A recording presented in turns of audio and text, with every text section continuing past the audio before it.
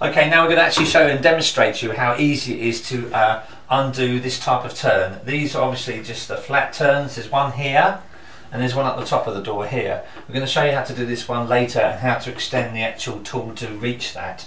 But first of all, we're going to show you how easy it is in a seamless video with no stops, how to actually undo the lock here on the turn using the actual this particular quick release trough head. Okay, right, I'm going to disappear around the back of the door.